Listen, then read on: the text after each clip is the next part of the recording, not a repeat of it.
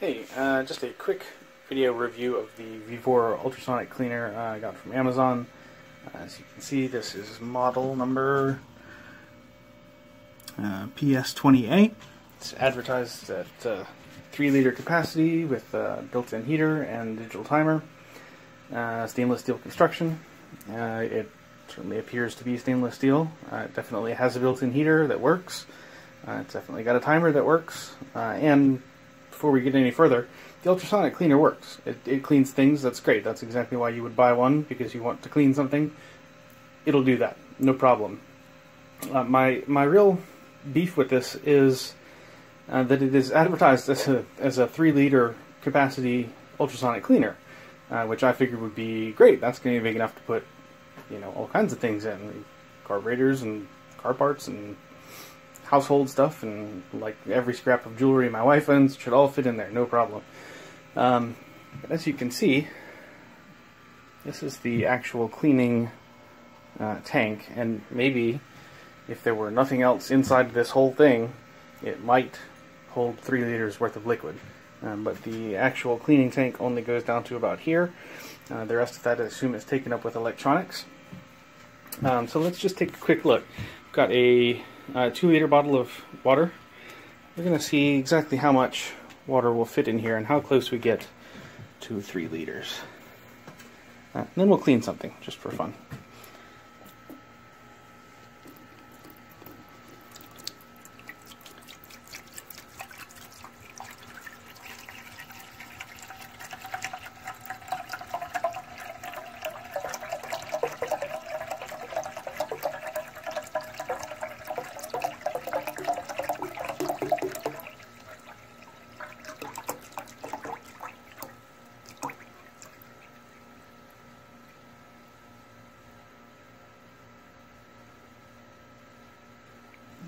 Right, that is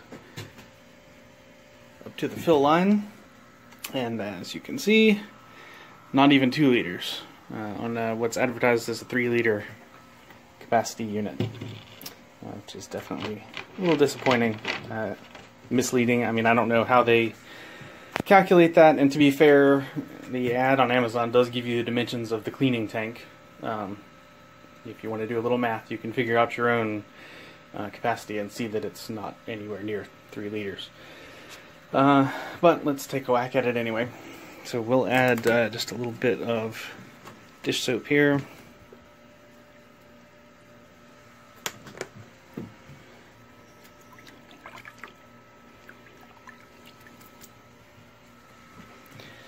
And it does come with a nice little basket. It's a nice touch, and a lid, which is good if you've got the heater going. You will evaporate whatever you're cleaning with pretty quickly, so the lid is a nice touch. So we'll just put the basket in there. Basket has convenient little handles for getting it back out. Also has little rubber pads on the feet, which is kind of nice so it doesn't scratch up the bottom of your tank. Presumably, eventually, it would just eat its way right through that metal, vibrating back and forth. And we're going to clean. This is just a part of a old mechanical fuel pump off an old truck that I had, and it's gross and dirty. So we're going to drop it in here and see what kind of cleaning we can get out of it.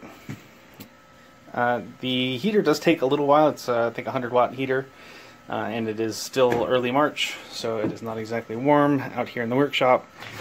So we're not going to deal with the heater. You could start with warm water, which would be helpful, but started with just cold tap water. So we'll go ahead and kick this sucker off. We're just going to go with the default 5 minutes here, and we'll come back at the end and take a look and see how it looks. Actually, you might want to see it run for a few seconds, although it's kind of an annoying sound.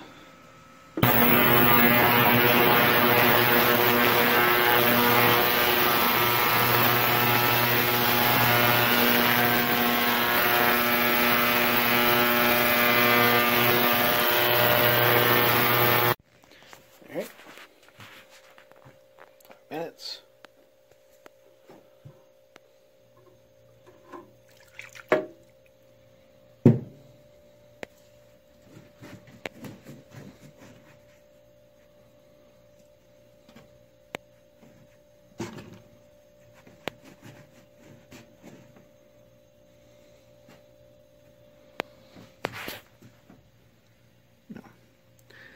Not perfect, but not bad at all.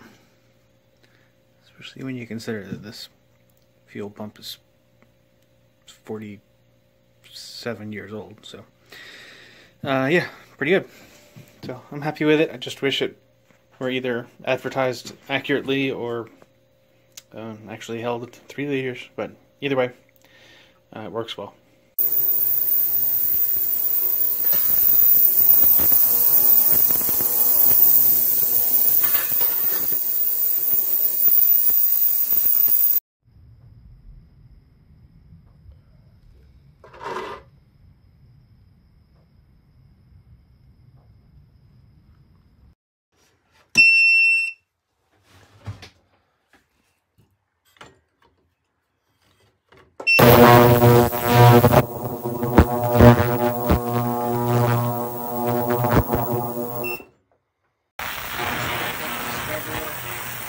Ultrasonic cleaner.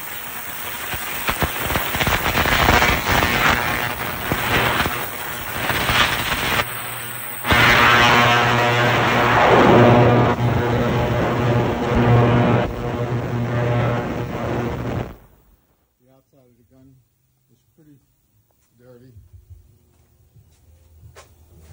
Dirtier than that one for sure. Check it out a little bit.